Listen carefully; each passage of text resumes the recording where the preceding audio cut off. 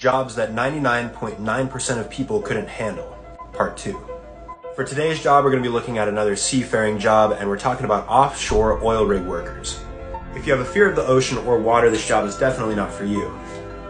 As you can see, on some of these oil rig platforms, the rigs actually move with the waves, which can cause seasickness, and also just look at the sheer size of some of these waves.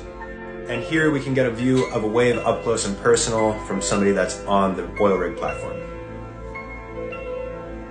Huge waves, miles from land, and lots of hard and manual labor, this job is definitely not something that most people can handle. Follow for part 3.